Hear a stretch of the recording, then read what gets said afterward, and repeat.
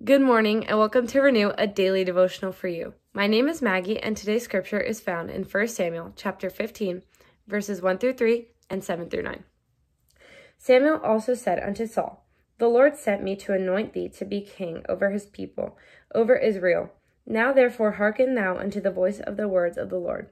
Thus saith the Lord of hosts, I remember that which Amalek did to Israel, how he laid wait for him in the way, when he came up from Egypt.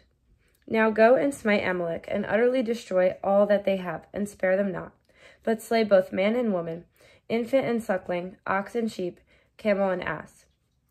And Saul smote the Amalekites from Havilah until thou comest to Shur, that is over against Egypt. And he took Agag, the king of the Amalekites, alive, and utterly destroyed all the people with the edge of the sword. But Saul and the people spared Agag, and the best of the sheep, and of the oxen, and of the fatlings, and the lambs, and all that was good, and would not utterly destroy them, but everything that was vile and refuse, that they destroyed utterly. Today's devotional is called, Is Honesty Really the Best Policy? Have you ever heard a friend or sibling tell a lie to someone and just cringe thinking to yourself, just stop? You're digging yourself into a hole. A good example of this is a toddler, face covered in cookie crumbs, trying to convince his mother that he didn't eat any cookies. This is basically what happened in today's passage. God told King Saul to utterly destroy the wicked Amalekites for the atrocities they had committed. God even wanted the animals destroyed. King Saul and his people did what God said. Almost. They disobediently kept the good animals, the best of the best, and the king of the Amalekites was allowed to live. When the prophet Samuel confronted Saul about why he didn't do as God commanded, Saul claimed that he had obeyed God. Ultimately, Saul's disobedience cost him and his family the throne of Israel because he disobeyed God and lied to try and cover it up. Later in history, the prophet Nathan similarly confronted King David. But unlike Saul, David immediately confessed his sins and came clean, and God dealt less harshly with him. Proverbs 12:22 says honesty is always the best policy.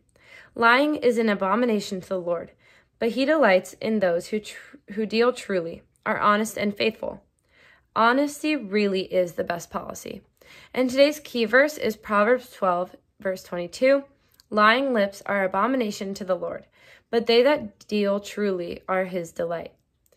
And today's thought to glow is a lie is anything spoken with an intent to deceive. Today's devotional was very straightforward and a very clear command that we have from the Lord to tell the truth.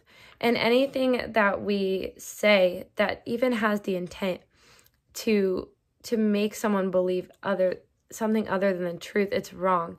And a half-truth is still a lie. And it's just more important to come clean to ourselves, to the Lord, and to others, because those are the three people that we can lie to.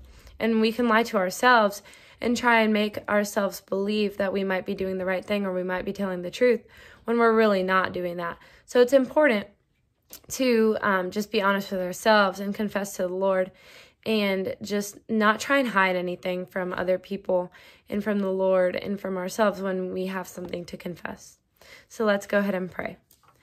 Dear Heavenly Father, thank you for this day. Thank you so much for all you do for us, Lord. Thank you for being a forgiving God and a merciful God and graceful, Lord, and you truly are worthy of the praise, Lord. You are amazing, God, to us every single day, Lord. And I pray, God, that as we go throughout our day, Lord, that you would please bless us and that you give us strength, God. I pray that you help us and give us the strength to tell the truth, Lord, to ourselves and to you and to others, Lord. And I pray that you would just let your light shine through us, Lord, and that we would just be a peculiar people for you, Lord.